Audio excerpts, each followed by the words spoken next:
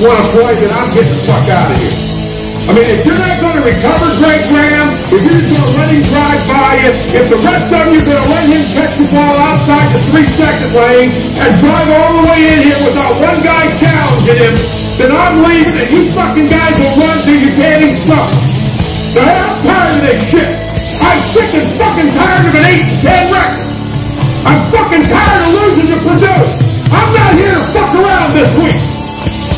Now, you may be, but I'm not. Now, I'm going to fucking guarantee you that if we don't play up there Monday night, you're going to believe the next 4 fucking days. Now, I am not here to get my ass beat on Monday. Now, you better fucking understand that right now. This is absolute fucking bullshit. Now, I'll fucking run your ass right in the ground. I mean, I'll fucking run you. You think last night was a fucking picnic? I had to sit around for a fucking year with an 8-10 record in this fucking league. And I mean, you will not put me in that fucking position again.